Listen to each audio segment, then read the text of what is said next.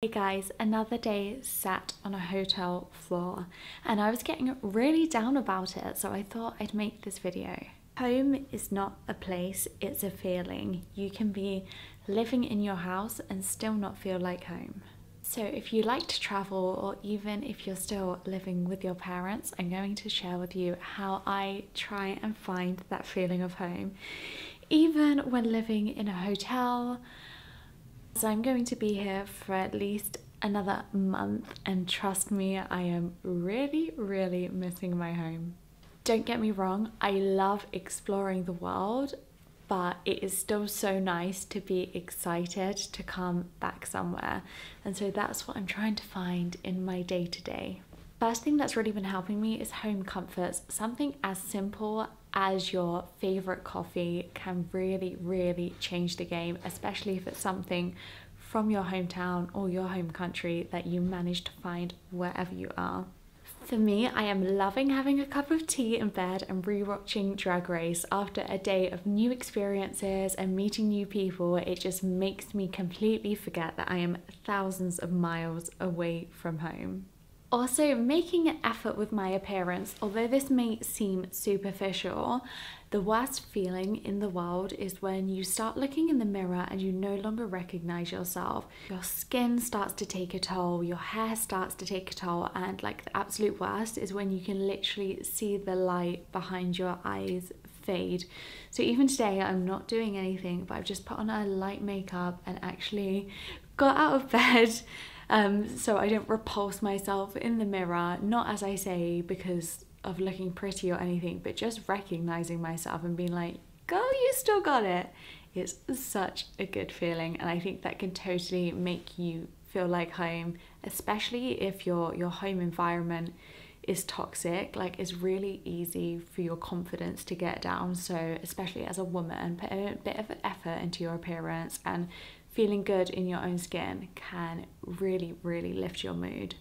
In terms of your actual space, if you have any access to natural light, please use it to the best of your ability. Otherwise, if you're anything like me, if it's dark, you will just nap and you'll spend your whole day napping. It can make your space feel really depressing if all you do is sleep. It's so important to invite some good emotions into the space and do some things you love to do.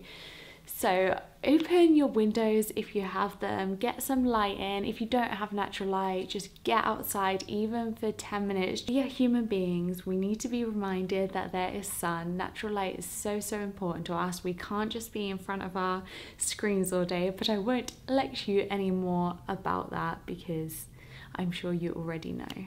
The difference having a tidy space makes, for me, is huge, especially if your space is small. I'm really living out of a suitcase at the moment, but still, before I leave every day, I pack everything into the suitcase so there's not just stuff lying about everywhere, because it's so stressful and it can be so overwhelming when you let it get to the stage where you don't even know what to do or how to start, and then you do start and then you stop and then it looks even worse.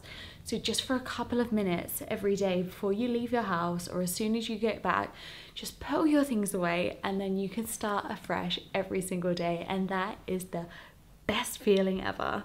On a similar vein, this feeds into future self-care. Now, I'm sure we all know what self-care is, making ourselves feel good every day, but this future self-care is something like laying out your clothes for the next morning or meal prep. If you're on your period, even getting your sanitary stuff ready, you will feel so grateful to yourself the next day or in a few hours when you've already done the task that you struggle with.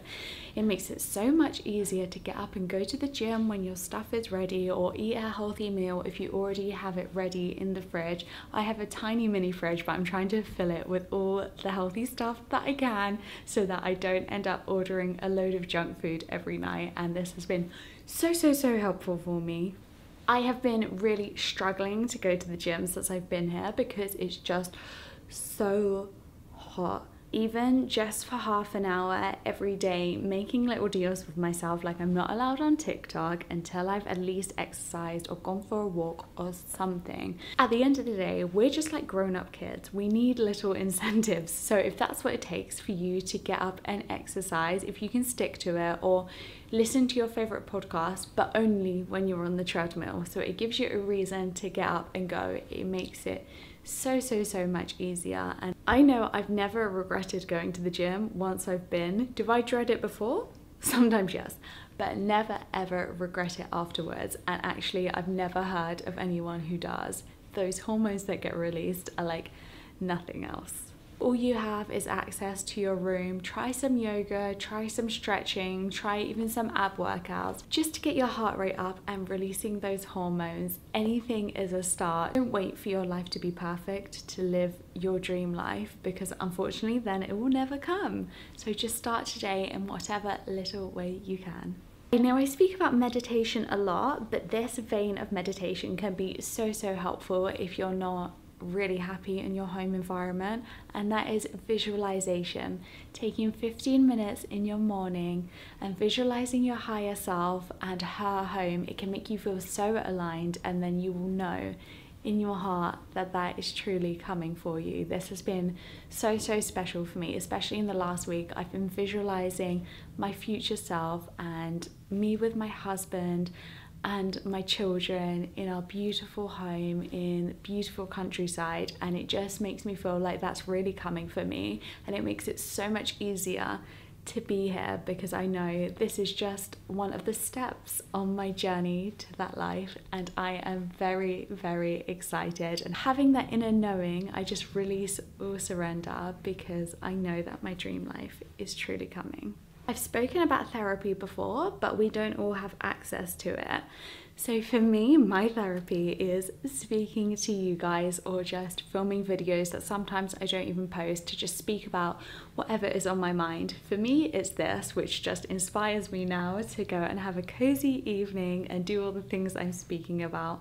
So if you can't afford therapy, trust me, voice noting and listening back and sort of working through your thoughts yourself is really life-changing. It can be so hard when you have 1,000 thoughts racing through your head to actually work out what's going on, but you can't really speak 1,000 thoughts at once. So actually having to get them out, whether it be on voice note or on paper, and actually see or hear physically what's going on in your mind can really help. And the last one I'm going to speak about is gratitude. Now, this isn't for me to take away how hard your life situation is, because at the end of the day, I don't know that, and I can't give you specific advice on anything you're going through. But for me, even though I'm living in a hotel away from all my friends and family, and it's not the nicest hotel and it's not even the cleanest hotel, being grateful I have a roof over my head, being grateful to have the opportunity to be here, being grateful that people have been so kind to me, keeps me really grounded and stops me dwelling on the negative, because as soon as you do, as soon as I start thinking about the fact I don't want to be here, I just completely spiral into a place I really don't want to be. And it's so easy to do that. If your life's tough, it's really hard not to get stuck on that, but it's not helping you. 5 things every day that you're grateful for, and I promise you, your mindset will shift and you will naturally start to be grateful for more, because that's what your mind gets adapted to looking for. As always, my loves, my DMs are open. I promise I do always reply. It may take a while, but I always do, and I love speaking to you. So please head over to my Instagram and drop me a message if you want to talk about trying to find home, because it's something that's really hitting hard for me at the moment, and if you need help with it, we can totally help each other. But all that being said, I hope to see you back here very soon. Bye guys.